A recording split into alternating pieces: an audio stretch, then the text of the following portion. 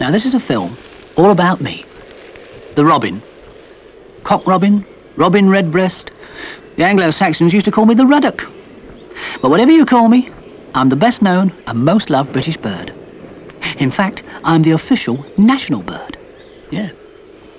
Mind you, not so very long ago, people used to do some very strange things to robins. Just have a look at this.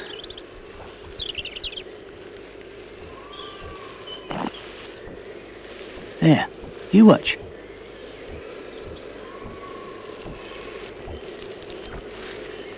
There they are.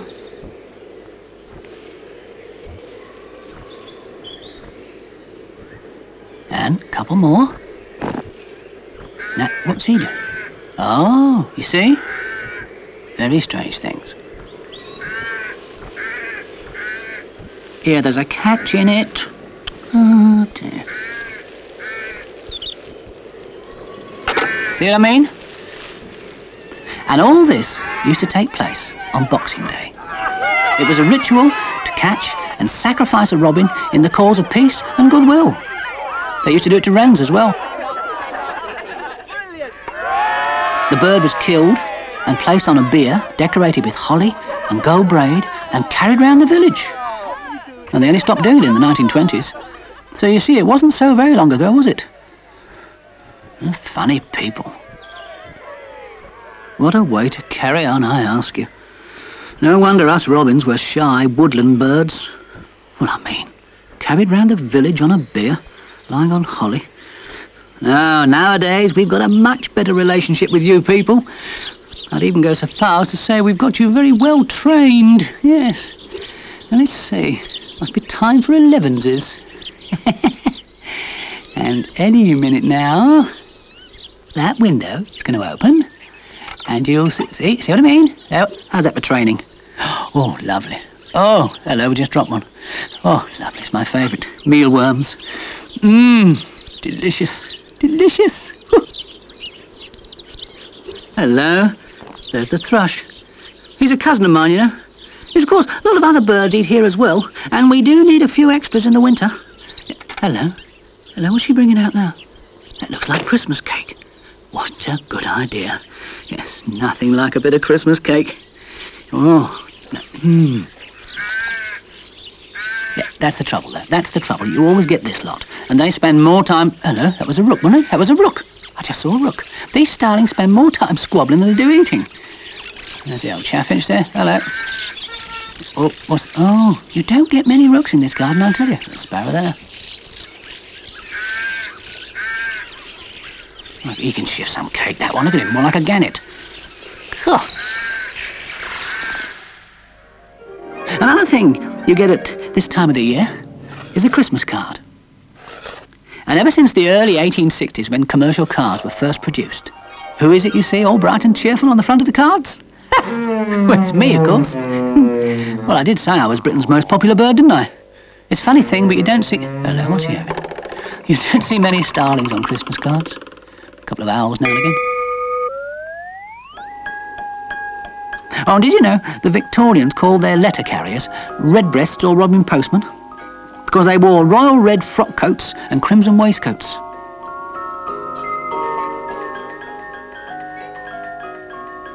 There were all sorts of weird and wonderful cards. I'm not potty about this one because I think there's a robin in that cage. Look at this. This is ridiculous. Yes, all present and correct, sir. Kicking his legs about, it's disgraceful. Beagles are quite popular too. Little choir there. Oh dear. Yeah, I think he must be an Australian robin. Still, with all these singing robins on cards, they're no substitute for the real thing, are they? Nah.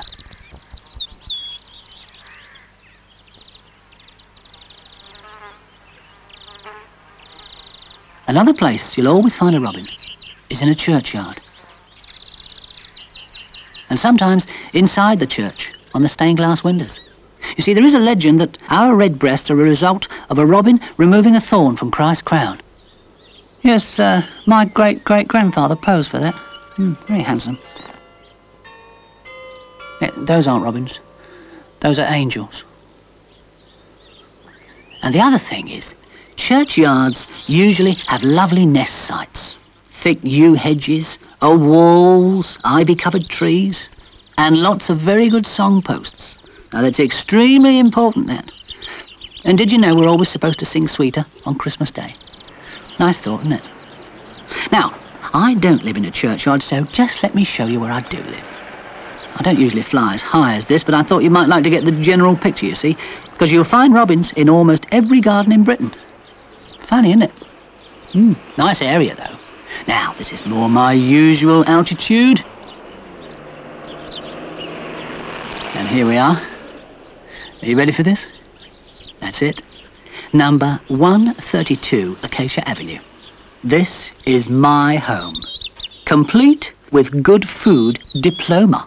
Now, I can show you around properly. Oh, and if I stop now and again to sing a bit, don't worry, it's just the way that I establish my territory.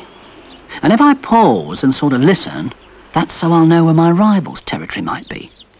That's why I said songposts are very important. Now look, that pear tree there, that's a beauty, isn't it? Yeah, you see, nice and high, and I can make sure that all the other robins can hear me. Now then, this is all mine. That's the back view of the house there. Yes, it's all mine.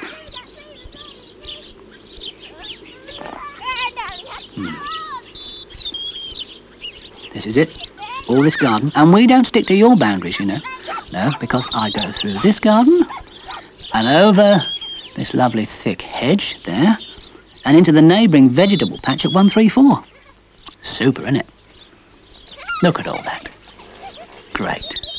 Oh, and there's another lovely song post. That's a sort of border post, that one. It's right on the boundary. There is one snag with all this, though. There he is, got 4 legs and a meow. Oh, that's where we had our nest last year. Yeah, and there's the song post. What did I tell you? Lovely May tree. I'd better just give that cat a quick burst on the banjo, I think. Yes, seems to have done the trick. Goodbye. Oh, did I say there was one snag? Yes, there is another.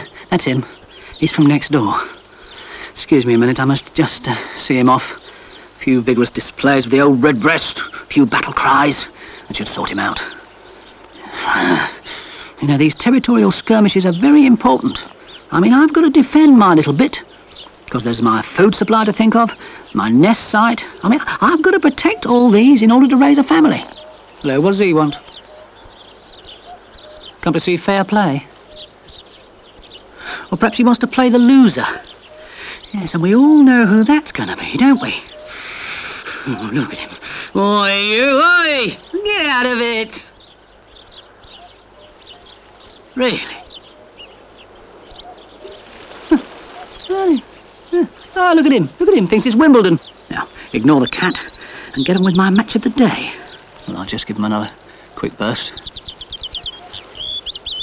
If that doesn't work, I shall try the head swaying, I think. Oh, look at him. Look at him. He's trying the ticking and the tail twitch. No? No, he's not having any. Right. I shall give him the head swaying. And if that doesn't do the trick, I shall just have to jump on him again. Oh, dear, I can't have this coming in my garden. He's a fool. He is a fool. Still, I'll say one thing for him. He's got guts, that robin. He's seen enough.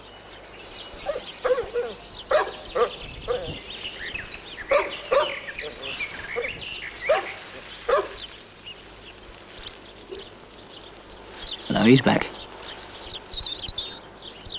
Well, that's done the trick. For today, at least. Hello, what's this? Reinforcements? What is this? Not another one. Oh, dear. Here we go again. Although, not sure. You know, one of the problems with robins is that the male and the female are identical, and at first you can't be sure if it's a male who's going to beat you up or a female with designs on your body, because the lady does the choosing, you see. And I think I do believe. Oh, yes. In this case. Oh, I'm in love. Oh. Oh. Oh, dear. Well, I'd better give her a conducted tour. Show her the other occupants of 132's garden. Yes. She'd like that, I'm sure. Would you? Well then, where should we start? Oh, I know. There we are. Start from here. What do you think of it? That's a sparrow, in case you weren't sure. There's a high-level dining area. Yeah. Oh, she's lovely. Here. I'm engaged. I'm engaged. Yeah, and I'm hungry. Oh, dear. Oh, what's that? Oh, that's a blue tit. That's one of the acrobats. Yes. Oh, there's another one. And that's the great tit. He's a bit bossy now and again, but he's very good at the upside-down peanut bashing. Funny, isn't it? Do make me laugh. Oh dear, look out, look out. Here they are. No wonder they call them vulgaris. Let's have a little snack while I'm waiting. Quite nice, that. Look at this. Look at him. Call that singing? Great scruffy thing. Get out of it. Yeah, all these other birds do compete a bit for food, but they're not much trouble when it comes to nest sites. Yes, and the missus will choose where our nest is going to be. Although they can build in some funny places. I mean, they've found nests in old kettles and old cars, in a Bible, even in the body of a dead cat. Yeah, that's funny, that, isn't it? It's quite a nice thought, though. The body of a dead cat. Good heavens. Oh, wait a minute. Wait a minute. There he is. That's Harry. Now, Harry, he left this old watering can in the hedge, you see? I suppose he thought we might nest in it. Well, in any case, you can usually find a nice grub inside it. Oh, gotcha. Nice. There you are, dear. Got to keep your strength up. Now, once she's decided where the nest is going to be, she'll start collecting materials. Now, these vary enormously, but generally, the nest is made from dead leaves, grass, and moss, and is lined with hair and fine roots and sometimes even feathers. Yeah, I thought she'd decide to build in the hedge. What a sensible bird I've found. What a lovely place, honestly. Could you ask for more? Oh, that does look cosy. That's going to be lovely, dear. Smashing. Now, all this feeding of the female from the start of nest building helps enormously in what is called pair bonding. And I give her all sorts of things. Insects, larvae, fruit, seeds, worms, especially worms. She does love a nice worm. Oh, yeah, where they? Oh, I know, yes, hello. Yes, you see, they got the hens there, you see. That'd be very useful. Might find a few feathers over there and a few snacks as well. Yes. And we find a lot of our food on the ground. You find lovely things on lawns. You get ants, leather jackets, all sorts of delicious goodies. And then, of course, you get other people feeding here as well. I mean, you get the blue tits. Hello. Oh, there's a coal tit. Don't see too many of those. See a lot of sparrows, though. Nearly as bad as the starlings there. What do I see? What do I see? Oh! I bet Harry put that there. I bet you, Harry. Do love a nice worm. Yes, thank you, Harry. Oh, delicious. Delicious. Now what's she doing? What have you got? What's that? No, chuck it up, dear. It looks a bit unyielding. That's the idea. Now, while the missus is getting on with all this nest building and egg laying, I get on with defending my territory. In fact, I spend about 60% of my life doing just that. Hello? The wife's been busy? Of course, I did my bit as well. We usually have 5 or 6 eggs, and the missus does all the incubating. I mean, she'll leave the nest about 3 times an hour, you know, wander about, have a feed herself, but usually I feed her most of the time until the eggs hatch. And that takes about 14 days, and then we both take over feeding duties. Yeah, the reason I don't help with the incubating is because I've got this deal going with Harry, you see. He digs the worms, and we eat them. Good old Harry. Yeah. Of course I do find a few myself at the bottom of the hedges, No, but Harry, you see, he keeps trying to keep this pair bond going between him and me. He will keep going like that. You watch, you watch. See? Got a lovely pair bond, me and Harry. But as I say, I do find my own, as well as what he gives me. No, Harry, no, it's no good. It's no good doing that when she's settling down. Oh dear. Hope he hasn't disturbed her.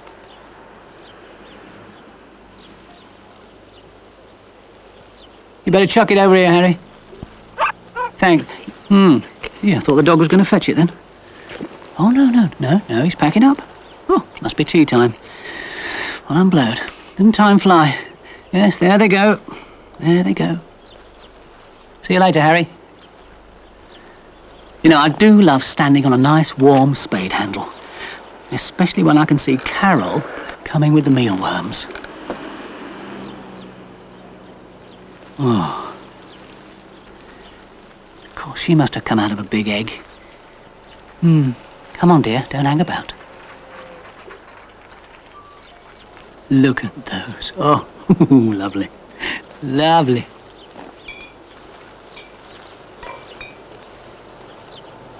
Thank you. Just get a couple more for the missus. Yes, that'll do.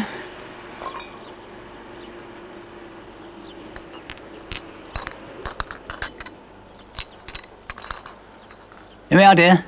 There you are. Yep. Yes, all right. All right. Yes. Now just don't snatch, dear. Good heavens. Hello. Look who's here. Yes, here comes trouble. Better sound the alarm. The old tick-tick, the tail twitch. Tell everybody what's occurring. Hello, what's happening now? Oh, look at that. Look at that. She's eating the eggshells. I mean, how's that for recycling? Eating the eggshells? I'm a daddy. Oh, I'm a daddy. I'm a daddy. Yeah, he's probably had the operation. Ah, well done, dear. That's all I can say. Honest, marvellous. Well done. And here we are, a few days later, and they're already beginning to get their feathers. Look at them. They're beautiful. Yes, now we're both going to be hard at it bringing food to the nest. And at the same time, I shall still feed the missus so that our pair bond stays strong.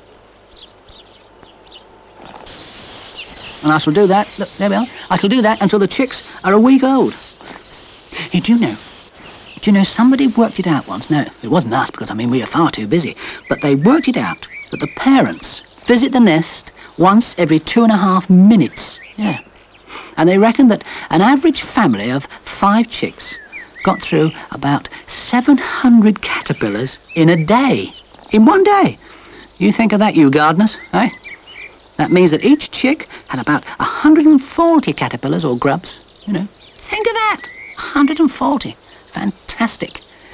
Didn't seem to want that, did you, dear? Never mind.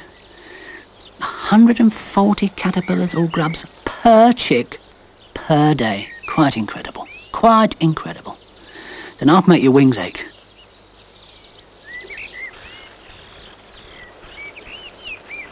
Of course, they weren't all enormous grubs. I mean, some are smaller than others. I mean, they weren't all as big as this one, for instance.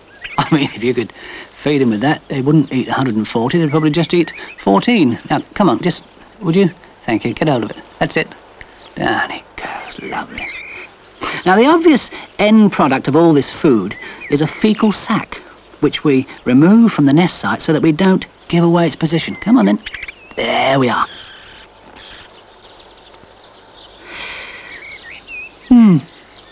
I wonder how the neighbours' youngsters are getting on. I've an idea they're a few days older than my lot. Yeah, I think I might pop over and have a look in the shed over there. Oh, yes, there they are. Oh, hopping about. Yes, they're not as pretty as mine, of course. Yes, and I bet they smell of paint.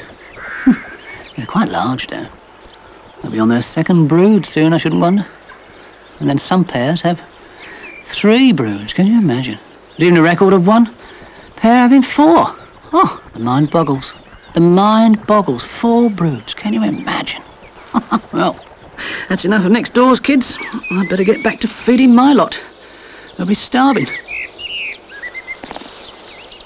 you are. There you are, right, number 2. Who are you? Open wide. That's a good boy. Hello, hello. That neighbour's cat, you know, he never gives up. Ah, where's he now? Where's he got to? There he is. Yeah, hello, he's heard something. Dear me, they're making a lot of noise. I think I'd better go in the back door. Yeah, now eat that and keep the noise down, and I'll go and distract that moggy.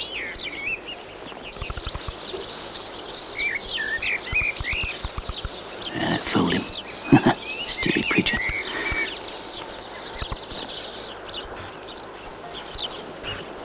Shh.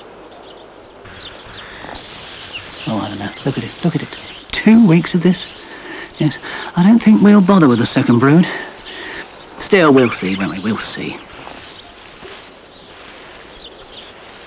Keep it up. Keep pumping in the food. Taking away the sacks. It's non-stop. It's non-stop. Now then, who wants this? Come on. This. Try again. There you are. That's it. No, you keep spitting it out. That's no good. You're supposed to swallow it. That's it. Oh, come on.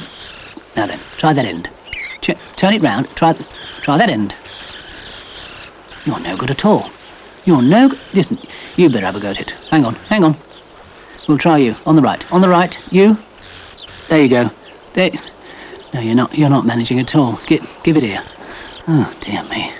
Could we have a smaller worm, please? Yes, that's about the size. Take it in, will you? Oh, dear. Whew, quite exhausted.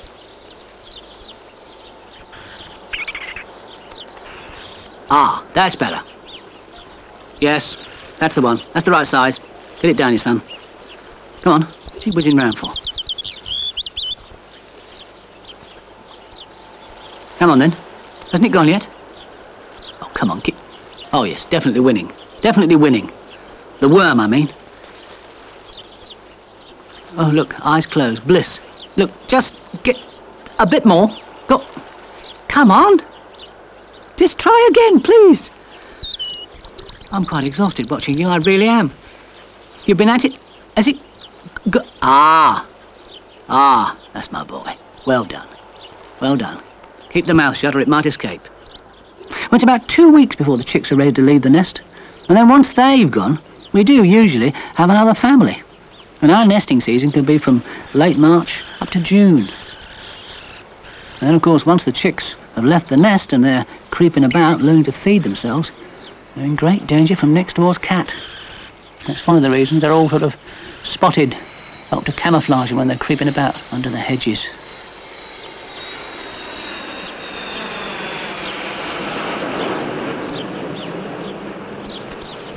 I look after them usually when they're doing that, while the missus is getting on with our second brood.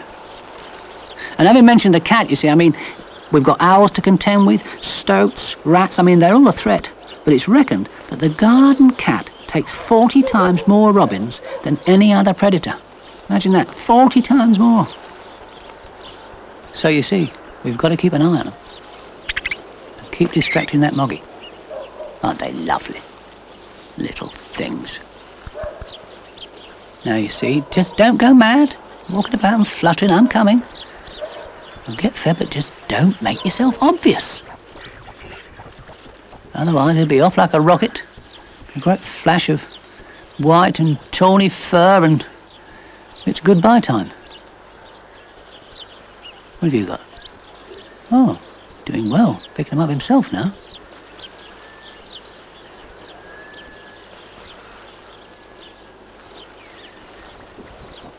You can't eat leaves. No, you can't eat leaves. You're a robin. You eat worms. Oh, silly. There you are. Have a worm instead.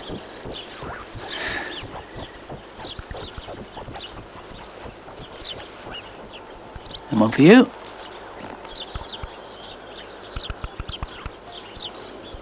One, two, three. Yeah. Where's the fifth one? Now then, what'd I tell you? What'd I tell you? Lie low. Lie low. Oi, come in. Get in the holly. The holly, I said. What a twin. Have that and get in the holly. Look out. Oh, dear. You gave me a fright. That was a very close thing, that was. And don't forget, robins don't live very long anyway.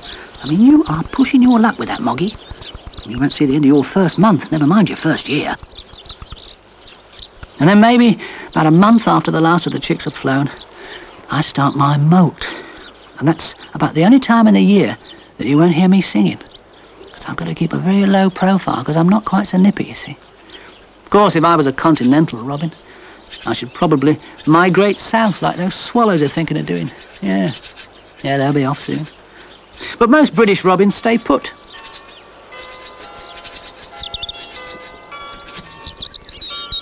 The females might move away from the breeding area, either, just locally or in some cases quite a long distance, but I've got to stay, I've got to defend my territory, because there'll be a lot of this year's young robins who'll be looking for a place of their own, and I've got to drive my lot away as well.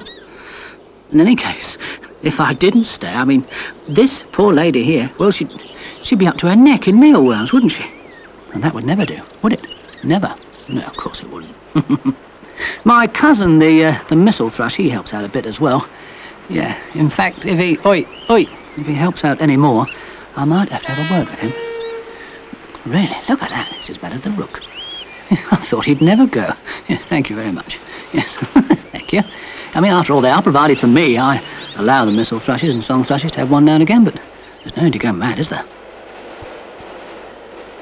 So, you see, all in all, I'm very happy to be a British robin. I mean, there's the mealworms, there's Harry and the worms he provides, there's the protection by you-know-who, and... What? Oh, all right, just one. That's it. And look, I said one, didn't I? God, he's a deaf thrush. Yes, the protection's very important, you know. Do you know, in France, they still produce cookbooks saying, this amiable little songster is eaten roasted with breadcrumbs. They don't say if we get the breadcrumbs before or after. Yes, I'll stay here. I don't even mind the winter, because I've got my people trained, you know. I've even got them trained to plant shrubs that have got lots of berries. Hello, you must have cold feet, Sparrow. Not to mention the mealworms. Roasted with breadcrumbs, indeed. Yeah, talking of food, there's a very good recipe for a sort of pudding that all us birds adore. I mean, the sparrows, the tits, thrushes, robins, everybody. Now, what you do is to put all your bits of fat and bacon rind, etc., in a dish. And any old bits of spaghetti, if you've had spaghetti bolognese, bits of rice. So, no, just a minute. Just hang on, I haven't finished the recipe yet. I hadn't mentioned the currants and the raisins and, chopped nuts and all that. Don't keep doing that, because they can't concentrate on... Listen, you've got to have bacon rind,